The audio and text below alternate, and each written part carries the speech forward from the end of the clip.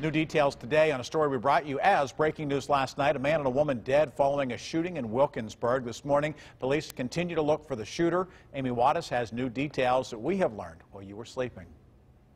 Good morning, and when police got to the scene, they found a woman lying in the street with multiple gunshot wounds. And then they found a man inside of a vehicle shot multiple times, and both of these people were pronounced dead on scene.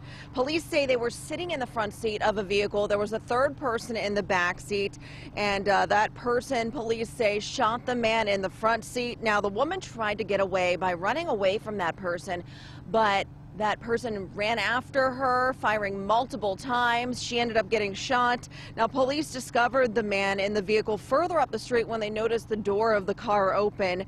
The shooting happened just after 9 o'clock last night on Midland Street. Police had the area taped off, and they had multiple evidence markers all over the ground.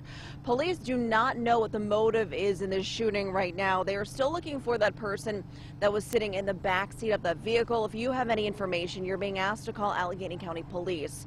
Reporting outside of County Police Headquarters, Amy Wadas, KDKA News.